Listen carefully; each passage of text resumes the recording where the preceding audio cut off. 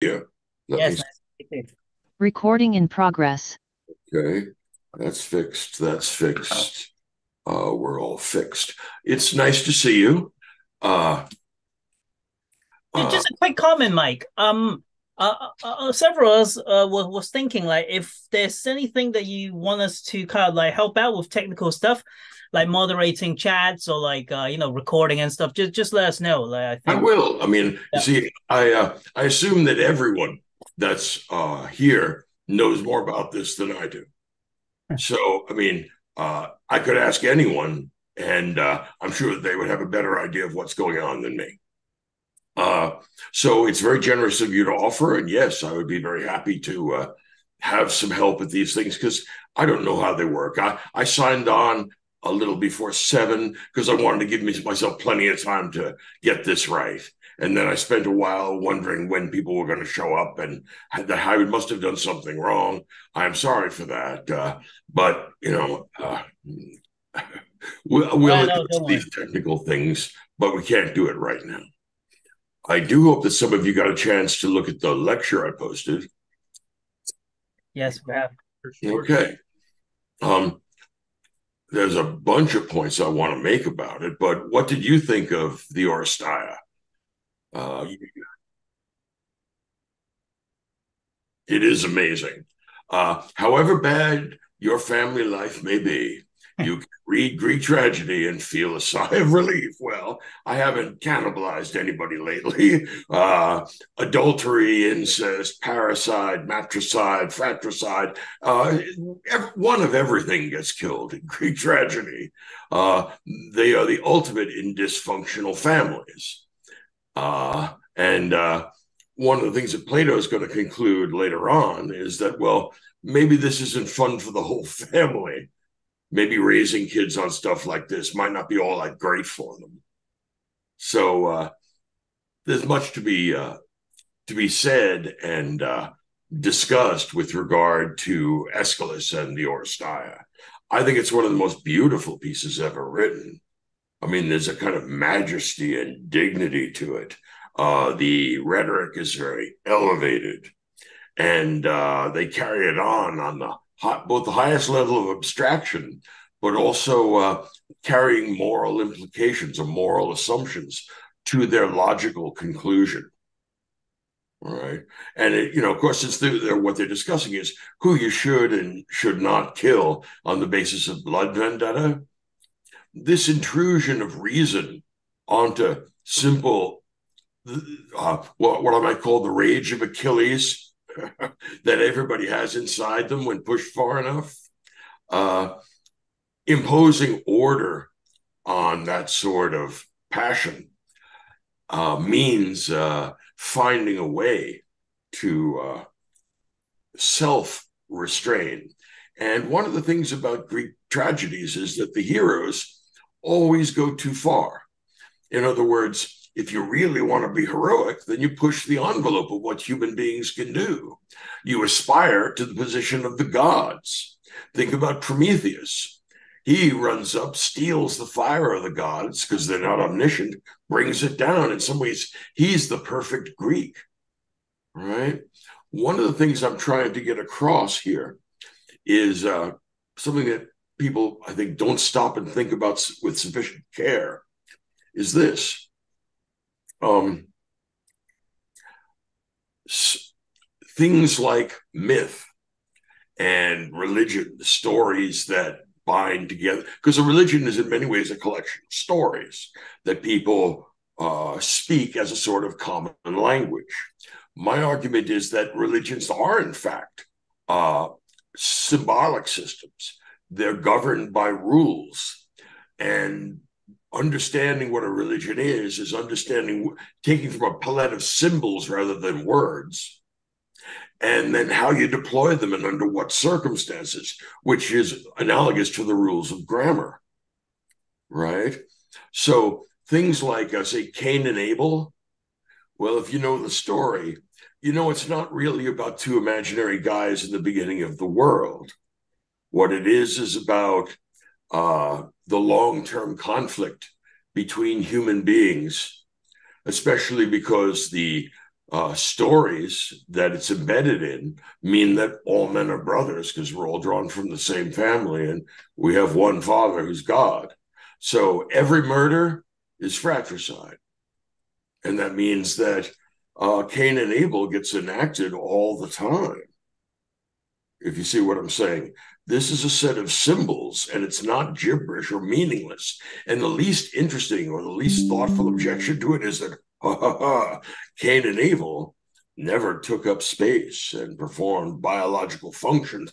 Yes, okay, they're not that kind of thing, but that doesn't mean that they aren't actually meaningful and communicative. I mean, that line of thinking, that line of objection to myth, remember that myth doesn't mean lie, myth means story. The story may have a meaning in it that's not at the level of linear propositions about the world. Okay. And that's what we're seeing in the Oresteia. The first two tragedies are structured in a perfectly orthodox way. We have a conflict. The conflict is irreconcilable. There's no way to work this out. Sometimes people are trapped in circumstances that they did not make and that they cannot shake off, that they're going to be pushed in one direction or another. They have some degree of control, but less than they think. Right? So, what happens in the first two tragedies, Agamemnon dies because he's killed by his wife. Clytemnestra dies then and killed by her son. And then the Furies, these inchoate feminine demons of revenge, this bloodlust personified, blood pollution personified. In other words, these are really archaic ideas about blood magic and stuff like that, which is what you would expect because the Furies come from the same cultural and historical stratum that the Homeric poems came from. And here I don't mean the later written versions, I mean the earlier archaic sung versions, because they would have been sort of chanted by a poet, right? So what we have in Aeschylus is a new myth. And this myth, like the old myths, is cognitive. So in other words, when we get told in this very unusual play, the Eumenides, that we're going to invite the Furies into our city, but we're going to tame them with the rationality of Athena, so that while our motives will be properly and kind of in some gut way, some foundational way, driven by our rage at seeing bloodshed, right? We don't want our children or our families killed. We don't want anybody killed. But that will be sublimated, driven into a legal structure that allows people to make reasonable distinctions. There's no such thing as a reasonable distinction in, say, a mafia blood vendetta. You killed him, I kill you, one of them kills the other, and this can go on for a very long period of time. And it's seen in primitive cultures all over the world. Blood vendettas can go on for generations. So this is a very primitive notion of justice. It's not a very effective notion of justice, as Athena is going to show us in her judgment. Sometimes it's not clear what the right answer is. In other words, the Athenian jury breaks 6-6.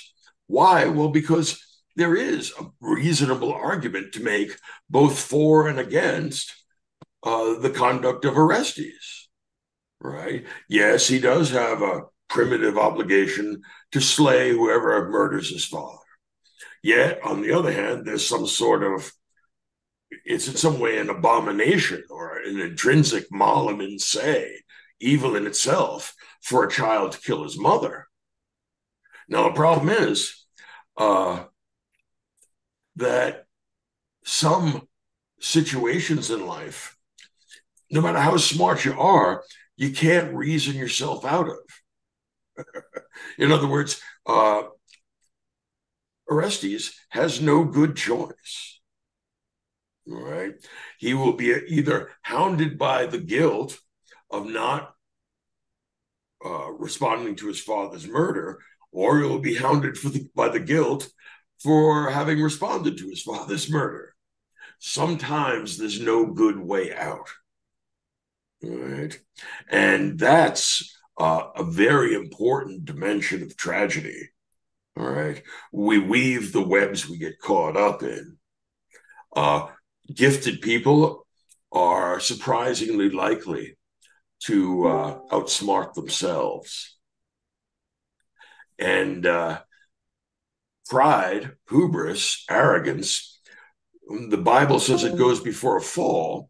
But on the other hand, the Greek tradition says, well, if you're not going to try and take the chance on going before a fall, and which leads to absolute self-destruction, well, then what's heroic about you? Don't resign yourself to being a worm. Step up and become godlike. In other words, the Greek wants to be Prometheus and the biblical believer wants to be Job. One of the other angles in this that like I found is Aegisthus. Because like, Aegisthus has a responsibility to his father and his brothers to avenge them.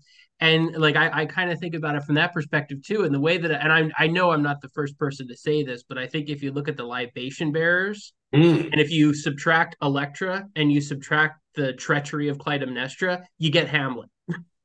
That's very interesting. There are a number of different interpretations that we have of the Electra story. She's actually an underinterpreted and very interesting character. Remember when I said that for the first time in tragedy, we're going to start to get interesting female characters rather than just chips that indicate status. As in most cases in tragedy, they're going to be bloody-minded and self-destructive and destructive of other people. But that's not always going to be the case. There'll be some times when we get sympathetic figures who are purely sympathetic. But if you ever have a chance to have a look at Euripides' Electra, she's deeply, deeply twisted, which is characteristic of everybody Euripides writes about. But the play begins where she's at the shrine of her father, still in mourning.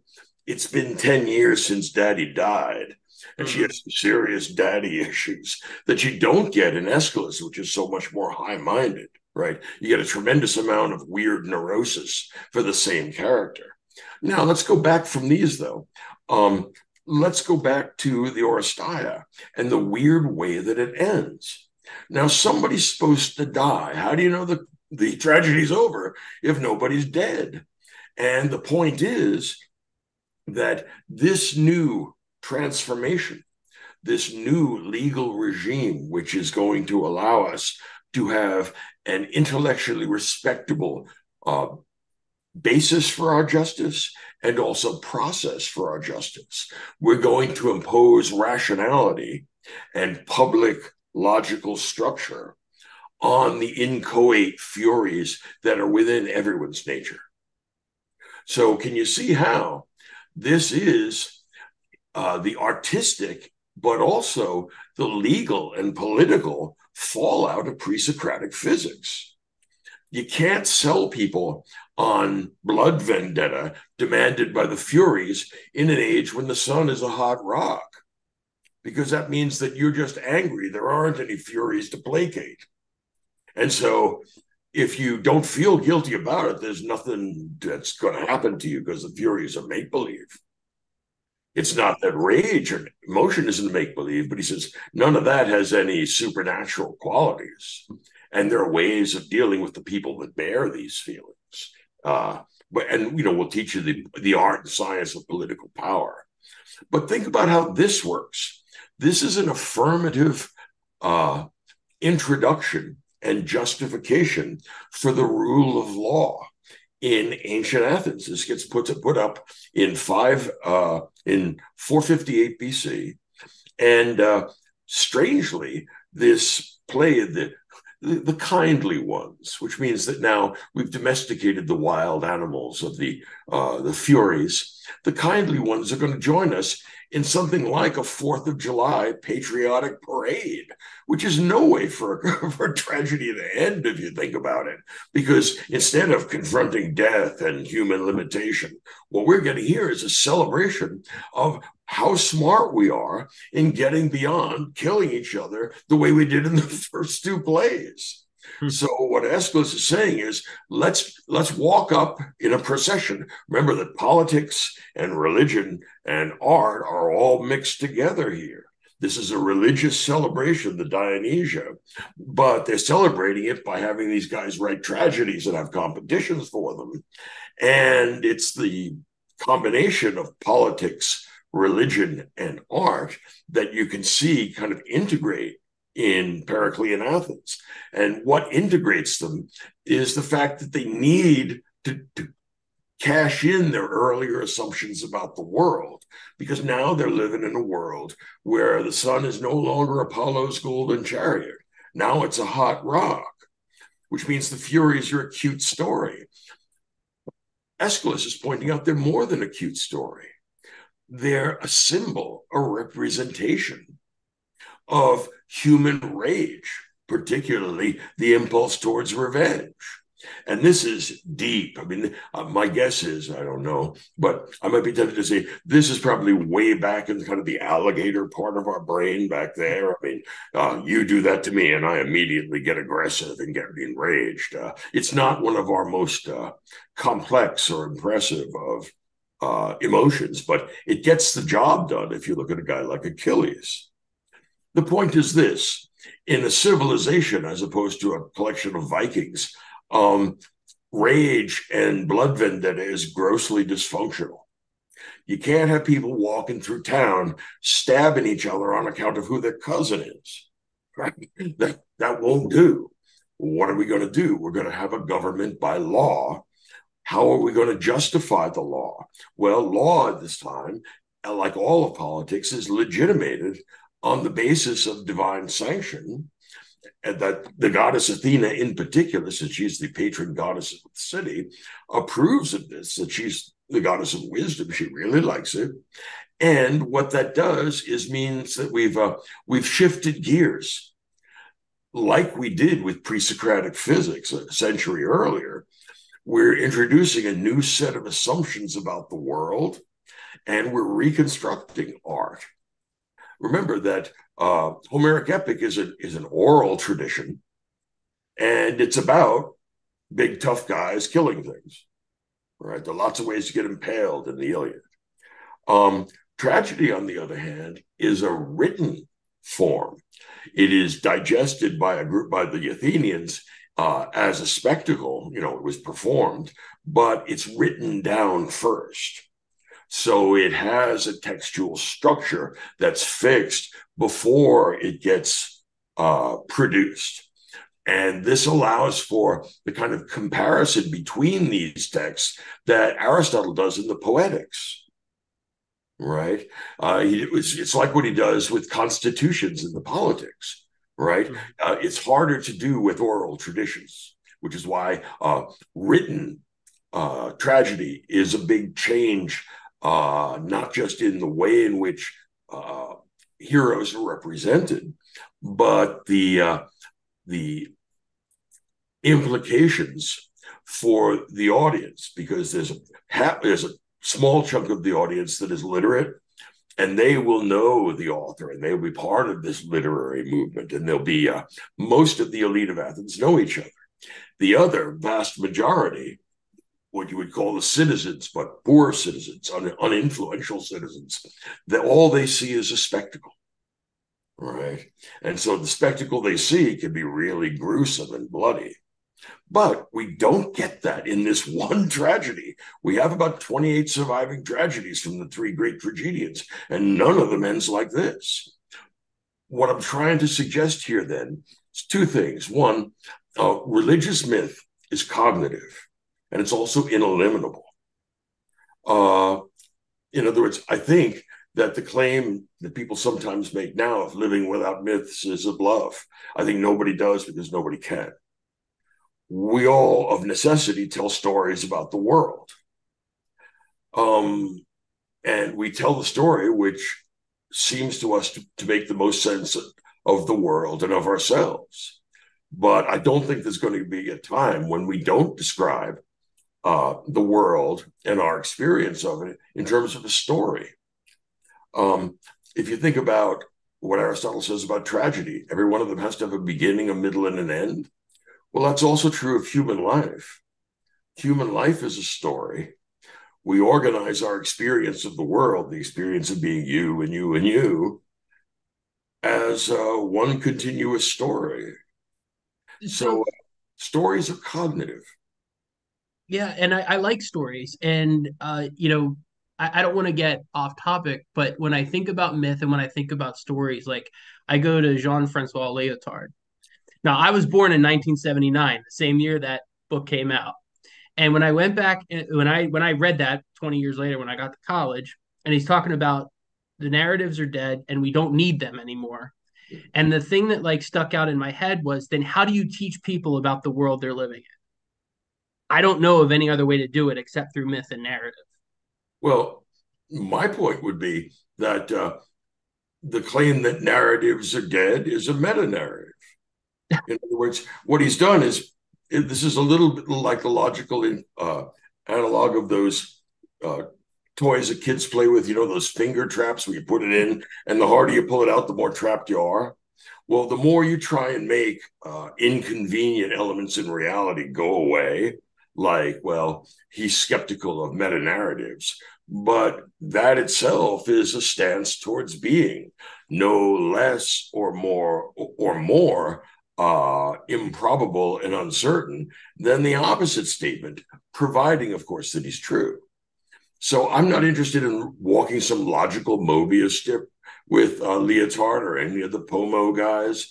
I got tired of self-referentiality and being cute a long time ago. One of the things that, set me off and made me think in a new way about politics is that when I was a graduate student, I taught for a while at City College, and I was supervised by the chairman of the department, as they do with all graduate students that are teaching there. And I asked her after we got along nicely, and I asked her about some of the unusual claims being made because the distortions in the history were wild and, of course, bizarre. I mean, this is what we're seeing now is not new. And she told me, look, essentially, there's no such thing as true and false.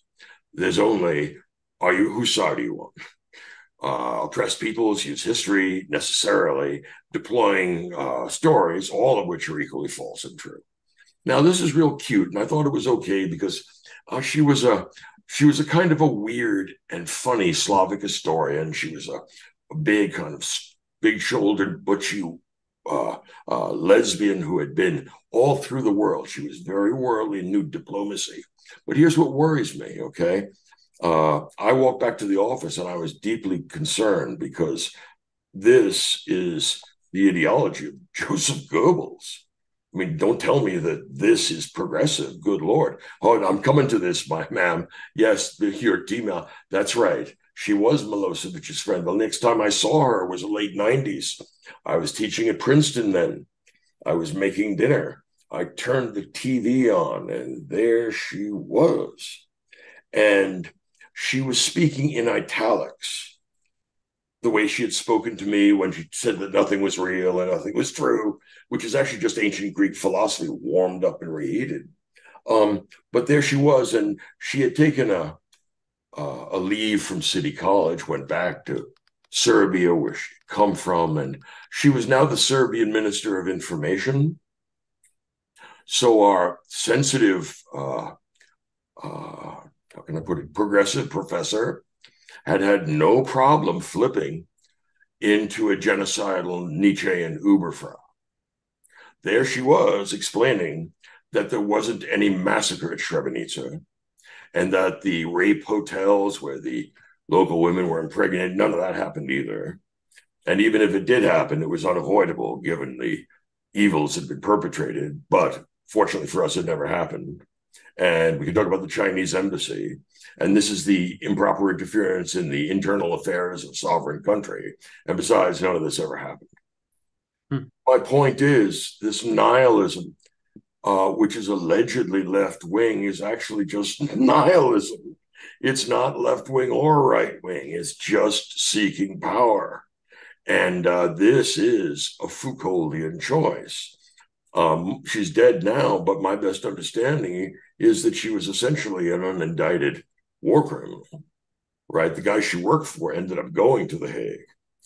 Now, I think there's a relationship between persuading yourself that there's no truth and no reality, and coming up with bogus stories instead of history, and lying to the media to justify atrocities. And I have really no patience for it. I am not convinced that there is any longer a distinction between right and left. There's only those who seek justice of one kind or another, right? That's something that I think I have in common with my friend Cornel West, Brother Cornel. I have in common with Noam Chomsky. Look, I have a lot of problems with him, but I agree with him that what we're trying to get is justice. There's another view that we see in somebody like Foucault, and also in her name was Radmila Milantevich. She was willing to pursue power instead of justice. Yeah, examine life. I'm going to unmute you. What do I do? More? Oh, no, it's fine. It's fine. I'll unmute myself. Okay. That's okay. Thanks. So, yeah, I used to work for the Serbian Minister of Information. That's good to know.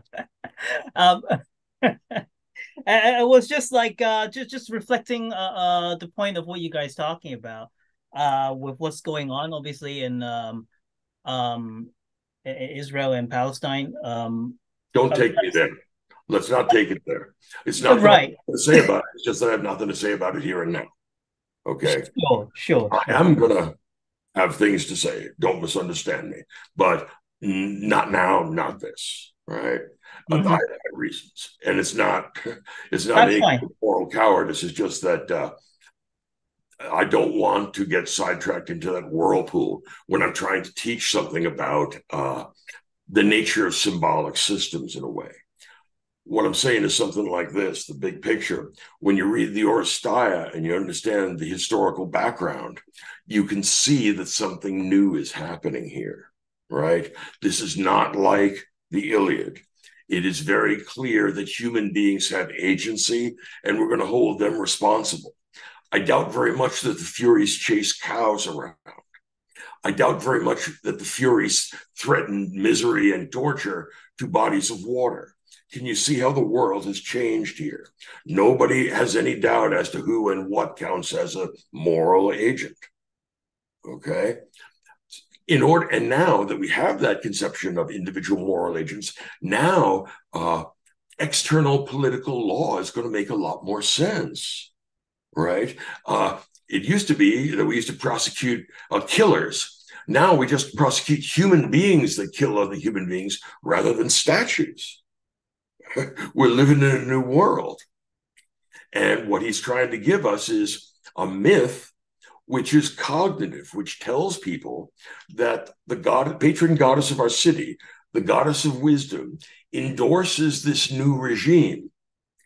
And we will climb in a kind of procession, which is as religious as it is political. Imagine a kind of religious procession on the 4th of July. I'll give you some idea. They go into the Areopagus, which is the highest point in the city. It's the place where the high court, the one that only is allowed to address murder cases, is located. So we're going to bring the whole menagerie, including the Furies, up there, and we're all going to party, which is the most unorthodox possible tragedy. And so it begs the question of why he's doing that. And he's doing it because he's not so much interested in maintaining the form and structure, although clearly from the first two plays, he knows how to do that. What he's saying is, look, the great poet Shelley once said that poets are the unacknowledged legislators of the world. And that's not only true of poets, it's also true of musicians. Once music makes its way into your head, the musician and the song owns you. It's true. I mean, have an earworm? Who's in charge? You or the worm? All right, well, that's going on all the time. But here, what he's doing is saying, this is life as a conclusion, not death as a conclusion, because this tragedy does not go too far. We did not let the Furies enact their revenge when we know better how to dispense justice. So what we're doing here is creating a new, intellectually respectable kind of dramatic art. We're combining it with a new, intellectually respectable account of the rule of law. We're justifying the legitimacy of the regime with reference to religious myths that are expressed in artistic form. In other words, what he's doing there is what Michelangelo did on the ceiling of the Sistine. Those daubs of paint up there, they mean something. In other words, they didn't get Jackson Pollock to do the Sistine, and there's a reason why, okay? Because you're not looking at meaningless splotches. What you're looking at is symbols. These represent things. So my point then, you could represent it in visual form or in audible form, and the audible form might be musical or it might be spoken, and later on it might be written. But the point is that each of these forms brings together art, politics, and religion. And these things don't get separated. In some ways, they don't ever get fully separated, but we don't get an idea like the separation of church and state until the Enlightenment. We're still a long way from that, all right? And the reason why is because every ancient society everywhere in the world justifies its politics with reference to its religion. The gods, whoever they are, usually there's one for the sun and one for the moon and one for the ocean, and however many you happen to need. And if people ask, why do we have to obey the king or the priests? The answer is because the gods really like them, and if you don't, we're going to kill you. And if you ask, well, why are you going to kill me? He said, well, we want to make sure the gods know that it's you that don't like them, not us, because we don't talk back to the gods. That's why there's no such thing as individual rights or a right to dissent in the ancient world. You don't have a right to dissent against God. Once we get to human bottom-up political legitimacy, you have every right to argue against people who are just as human as you are and just as fallible. So now, think about what we're getting here. And what I'm going to show you next month. From here, here we can see, first of all, religion is cognitive. They're telling the people something. So is art. So is the new regime of law. All of them can best be understood as a response to the fact that the old stuff doesn't run anymore. We have a new operating system, and now we're changing out sequentially the applications that run on it. Okay? Next month, what we're going to do is examine the very optimistic idea that human beings are rational animals. And I've chosen Euripides' Bacchae. Now, if you know that play, I think the best we can say is that human beings are potentially rational animals, which is different from being rational actually. And the second part, and which elaborates the argument I've been making today, will be Thucydides' Peloponnesian War. And the reason why I want to do that is because Thucydides creates the first genuinely empirical history. In other words, this is the social science analog of pre-Socratic physics. He says, look, Herodotus and all the other historians, all the other poets have been telling you a lot of malarkey. Forget it. It's all wrong. They made that stuff up. like at the beginning of the Iliad when an epidemic breaks out because Apollo was offended. Well, here's a score. There's no such thing. You didn't get offended, and all that stuff is wrong. He said, I lived through a plague in Athens. I actually got the plague. It was really bad. Some people survived, some people didn't. Some of the survivors did all kinds of religious stuff. Some didn't do anything at all. Lots of the people who died did all kinds of religious stuff, and some didn't do anything at all. There's no connection whatever to the gods and the supernatural with regard to epidemics. And the worst thing you can do is delude yourself into believing that this has supernatural causes. Can you see how this is pre-Socratic physics applied to the human world?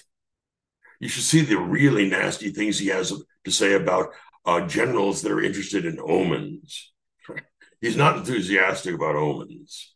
He said, count the size of your army. Forget the omens. Save that. He's the guy who gives us the idea of realpolitik.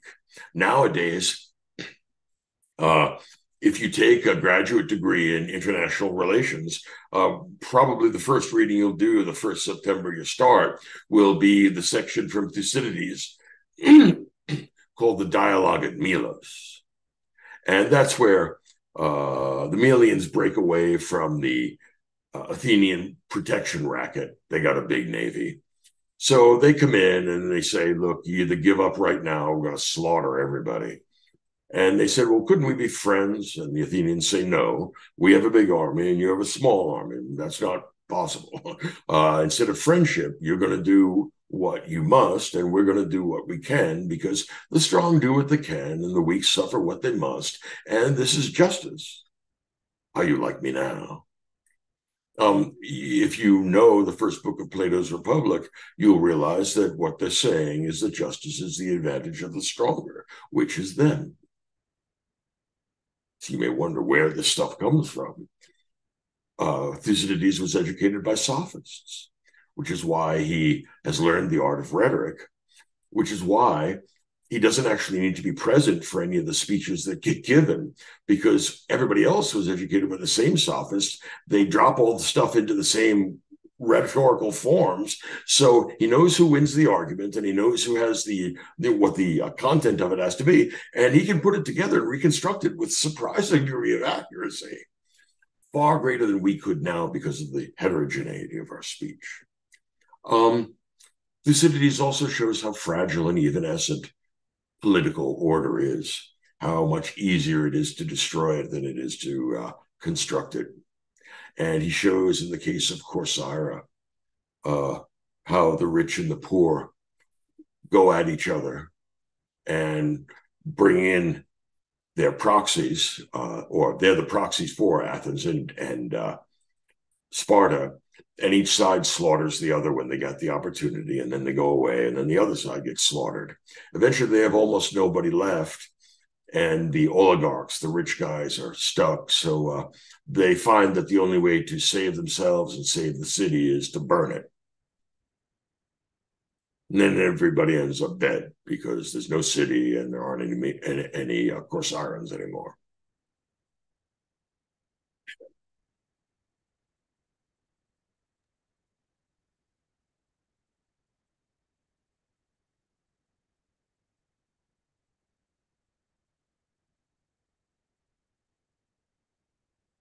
Yeah. The problem is, I've talked about this with politicians, and most of them, they're practical politicians, say, look, human nature hasn't changed all that much. There is a tendency towards centrifugal forces taking over. The things that hold society together, the centrifugal forces, are very fragile and hard to maintain. And once they disequilibrate, the danger is that the disequilibrium becomes complete and it collapses. So it's a very interesting study in civil war, but it's also a very interesting study in the result, in the consequence or the outcome of failing to appreciate what you have. All right. Think about it this way. Freud wrote a very powerful, interesting little essay called Civilization and Its Discontents. And it turns out that if you're civilized, you have to be discontented because you can't engage in aggression and sex whenever and however you want, which would be a lot of fun. And that's the gratification of your libido, absolutely. Restraint on that is painful, and that's why you have to be discontented, or why you have reason to be discontented. I would send the person that read that, I would have them read Cormac McCarthy's Blood Meridian. Yeah.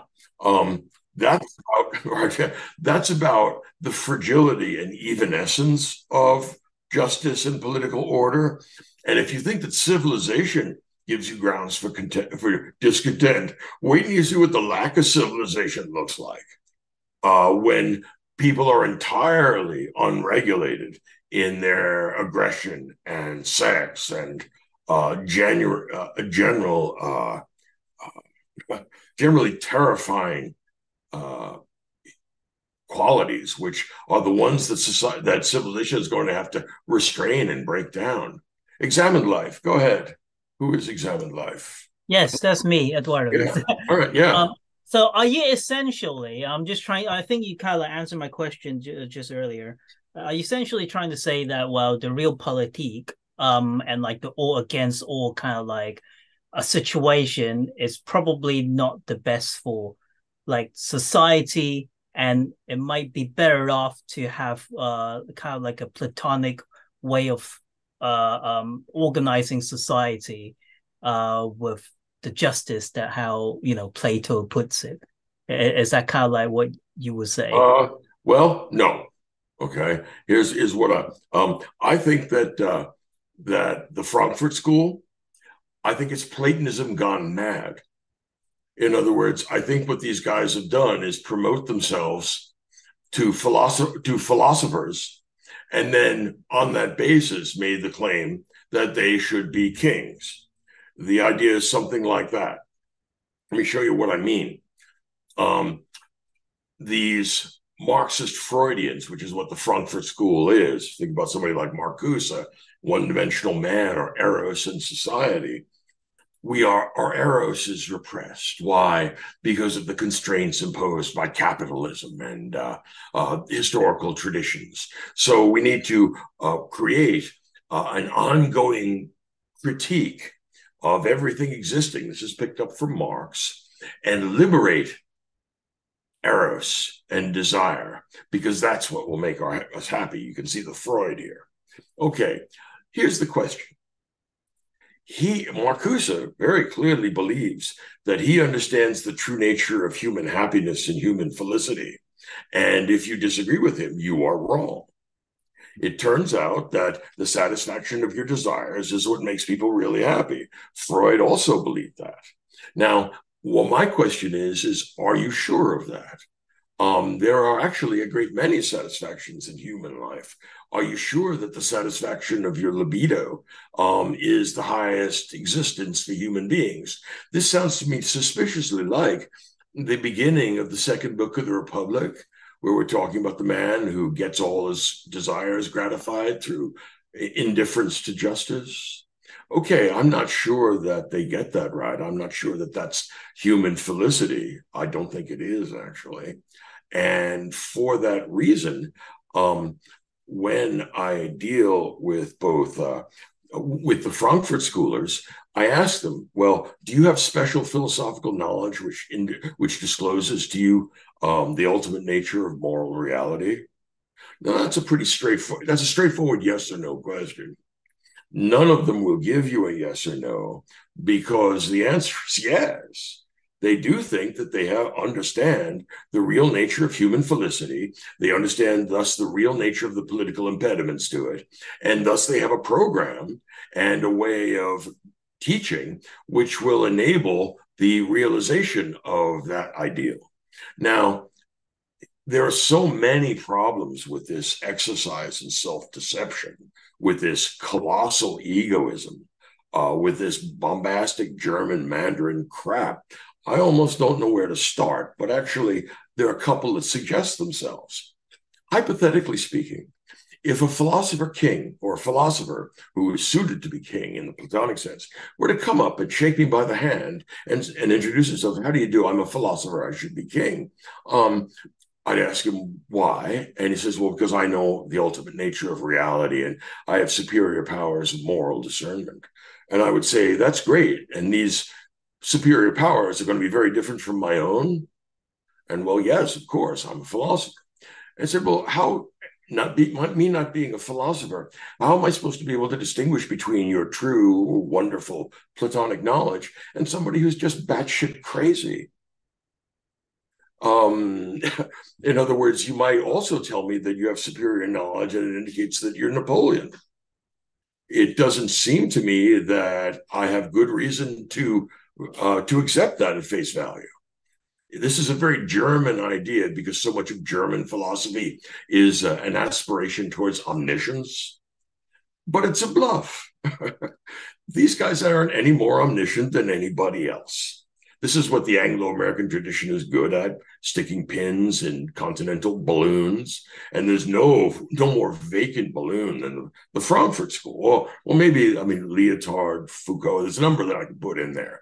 But my point is this. These giant skeptical anti-systems are not new. In fact, they harken back to the earliest stages of Greek philosophy, and we're still dealing with the same problems. If you want to see what postmodernism looks like, have a look at the end of the Gorgias by Plato. Look at the speech of Callicles. He's a power-mad guy. He could be Foucault's second cousin. All right. So my big point is this. I'm trying to persuade you that art should be taken seriously and as cognitive as a cognitive source for historical generalizations. And not just literary art, also visual art. Also, if you think of something like even dance can do that. Ballet is clearly a system of symbols. And if you think of the ballet that Nijinsky wrote to accompany the Rite of Spring, well, it's very clearly that those gestures are telling you a story, right? So art is cognitive and it's also communicative. And it's not communicative necessarily in the way that natural language is, but it's certainly a kind of communication. Music would be the best example of that. You don't have to be a musical genius to know the difference between a funeral dirge and a wedding march. Nobody wants to waltz to a funeral dirge, right? What's being communicated to you is sadness and regret. So my point then is this: don't get stuck on the idea that physics or physics and math are our only models for knowing things. That is reductive in a sense that I think is mistaken. Think of your mind as being not just a one kind of fixed blade. Think of your mind as being something like a Swiss Army knife. You have lots of ways of thinking, right? What you want to be able to do with the different kinds of cognition is to make sure that all of them work at a decent level, because the hypertrophy of some leading to the neglect of others will make you a real geek. Right? So extend your appreciation for different kind of symbolic systems. Think about something like the statue in Hindu temples of Shiva, right? She's got 4 arms, 4 legs. Now, this is not anything silly about extra arms and legs. What we have there instead of 4 is 2 squared. More, in other words, more arms than we do at another level, another dimension. And it's not really 2 squared, it's 2 to the n. So Shiva, it turns out, has 2 to the n arms, and she also has 2 to the n legs. And what those things do is the arms do all the creation of everything that comes into being in the universe. And she pushes around all the stuff that goes into motion. And then when the same stuff stops being in motion and stops, that's when she steps on it with her 2 to the n feet. And when things are destroyed, that's how they get destroyed. So in other words, if you look at it, looking for what they're trying to communicate to you here. What you have to do is try not to be so linear, because that's not the only thing, a way of explaining things or of understanding things. Right? Arithmetic is one of my favorite things, but it's not everything there is to know. Right? Myth then is cognitive. So is art. It's a system of symbols deployed within certain parameters which function as a kind of grammar. And this grammar tells us how to interpret the set of symbols we got. So, yeah, go ahead.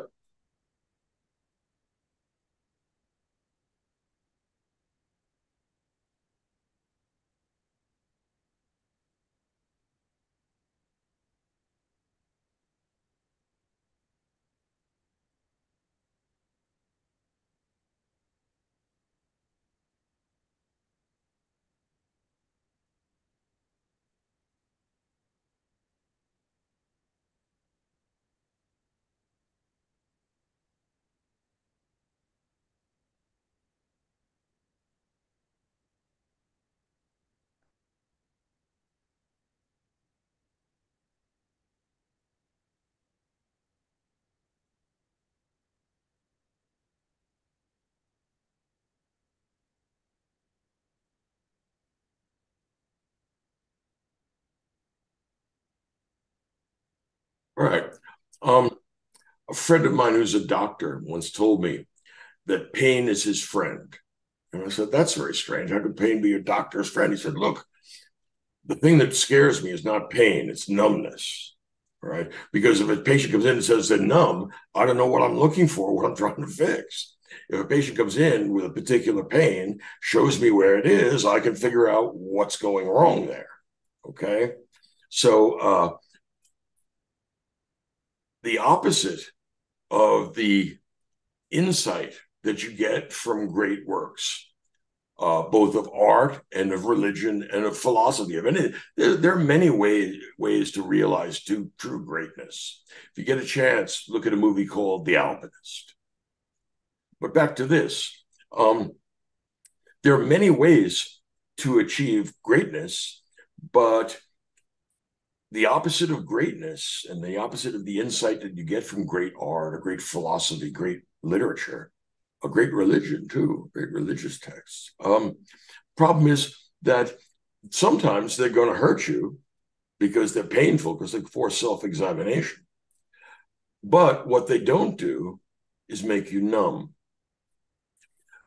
TikTok or running through, all the videos of cats playing the piano, what that is software anesthesia. In other words, these are people that want, I mean, if you know the Pink Floyd song, they want to be comfortably numb. They want to sit there and absorb this. And I mean, the most, in some ways, dangerous, because it's the most addictive, I would guess, is addiction to pornography. Because particularly with men's visual cortex is connected in such a way that we respond to visual images in a way that women generally don't. And pornography, seeing this increasingly weird stuff where you get to the point where nothing can be more bizarre than what people are consuming. What that is that they need a higher and higher rate because they're running on the hedonic treadmill. Once you're on that, you got to keep running, and nobody can keep up with it. And so, people who are seeking numbness are in pain. And the true answer to their pain is to face it and then turn it into something else.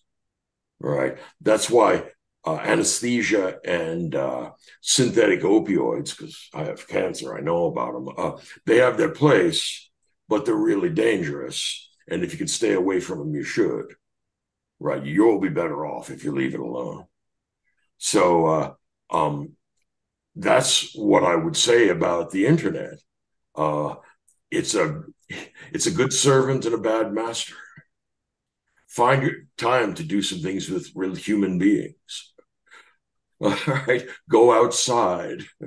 There are a lot of things you can do to cure this curious numbness, but it helps to know that that's what you're seeking with this, 3 seconds of who knows what bungee jumping, and then 3 seconds of God only knows what, cats chasing mice, mice chasing cats, explosions, testing of guns. I mean, God only knows what's going on there.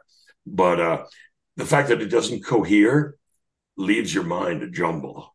I mean, how would you ever piece together what that was and what that might mean? Doesn't mean anything. All right.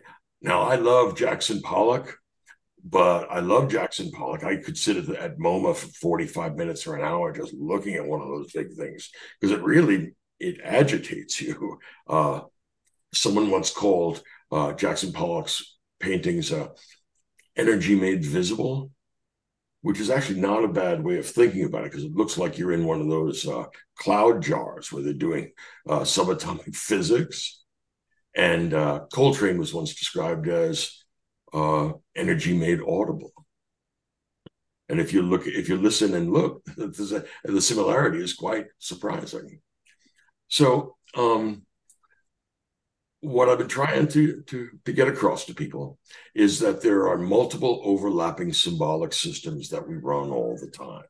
These are, generally speaking, the legacy systems from 3,000 years ago, 2,000 years ago, 1,000 years ago. They still operate all the time. I mean, I know that we're all scientific and we here we are on the internet. We're living in the digital world, but the ships that bring these laptops to us from the other side of the world, all of them had to go through a process called christening because otherwise the ship has bad luck. It has to have a bottle broken on it. Now, this is certainly 2,000 years old. The idea that you have to give a libation to the gods of the sea in order to assure good luck for a ship, but people still doing it and trying. I mean, there are many captains who say, look, I won't do it. I won't get on the new ship until we break some sort of bottle. Mm-hmm. I mean, I'm not superstitious, but we're breaking the bottle. All right. So the point is, all of these things, these different operating systems are running in our minds simultaneously. Okay, they overlap, and well, that I'll leave you with that to think about for now. Next week, though, or next month, what we're going to look at is Thucydides and Euripides. Euripides for me is a guilty pleasure. I have often taken shots at Euripides because he seemed to me sometimes kind of morally frivolous, but I've sort of grown into him as I've become more perverse and gotten older. If you wanted to know what Euripides is like, and you want to read a couple more things, he's the ancient world analog of Quentin Tarantino. Like, I mean, like, was that really necessary? And the answer is yes. Right. So, yeah, he's going to be completely outrageous and completely over the top. And that's what's going to be so much fun about the Bacchae. All right. I'm now imagining the end of the Bacchae as if it were Kill Bill and Pentheus' limbs. It's actually not so far, right? Pentheus thinks he's rational. Dionysus thinks not. So, can I ask you one quick question about Euripides? Just because we talked about the Bacchae. When I first read the Bacchae, and Dionysus gets arrested and Pentheus is interrogating him, it seems awfully similar to Caiaphas interrogating Christ. He's asking him all the same questions. The difference is it's the wrath of Christ rather than the death. I hadn't actually thought of that. I'm not really sure. I'd actually have to go back and look at the dialogue. But the thing with Dionysus is that he maintains this worldly power. In other words, you don't push Dionysus around. He's not going to be killed by mere humans. Instead, you'll notice that every time he gets bound up, he immediately looses his bounds. Every time he gets put in a cell, the cell immediately magically opens without any effort on his part. In other words, what that means, again, this is a system of symbols, is that nobody successfully keeps Dionysus tied up. the best you can hope to do is what the old men do, is said, look, we know he looks stupid dancing in the way Dionysus wants, but wait and you see what not dancing the way Dionysus wants looks like, and you'll be dancing too. Pentheus says, no, I'm rational. I'm a tough guy. He turns out that he's a hidden transvestite. He goes dressed as a woman to the Bacchanal and then gets torn apart and eaten by the Maenads, and his mother brings back his head as a trophy. This is, once again, as Plato will point out, fun for the whole family. This is what you really want the kids to be raised on. Be good, or or have your grandmother bring your head home from the Bacchanal. So I'm trying to make room for the cognitive status of literature and religion and the soft sciences. Very few people like physics as much as me because I organize my history of the world around it. But that doesn't mean that other ways of thinking aren't worthwhile. I'm pragmatic. It depends on what you're trying to do. Think of it this way, all right? And I'll let you go with this. You might ask, is a satellite photo of Florida while it's having a hurricane, is it a good photo? And I would say, well, it doesn't show your backyard, but it does show the hurricane. Whether it's a good photo depends on whether you're selling real estate or forecasting weather. It is, as Aristotle says, it's the mark of an educated man not to demand more precision from a discipline than it can possibly offer. These cognitive stories I'm talking to you about, they don't have the degree of precision that the exact sciences do. My point is, so what? That's not the only kind of thinking we can do. Well, I was gonna say, like, I'm a physicist, and my job is like to be precise. And now I'm an engineer designing, like, technologies and stuff.